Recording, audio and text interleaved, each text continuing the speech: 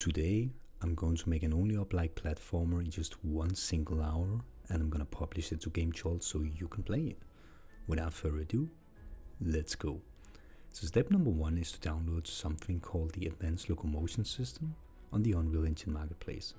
This is actually also the same system they use for only up, and that's kind of convenient because I'm gonna use that system too.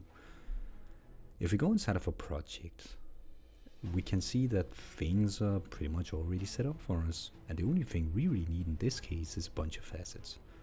Fortunately, I have this $500 asset pack I bought for my last money, meaning that I'm now super broke fueling my GTX 1080 with hopes and prayers. I'm gonna take that, throw that into the mix, and boom, process done.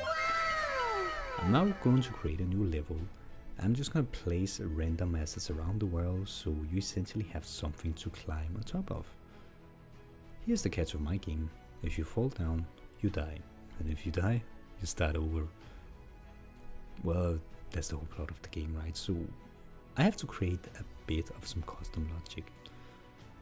I'm gonna make a very basic system that detects if the character is falling or not using something called a line trace. A line trace is pretty much an invisible trace that starts at a point and ends at a point. If anything overlaps in between the 2 points, we have a boolean value that is gonna be true. And if it doesn't overlap with anything and just free floats through the air, the value is gonna be false. And if that value is false for more than 4 seconds, you die and you have to start over again. So that's the system. With that part taken care of, I would really like to make a very basic menu system.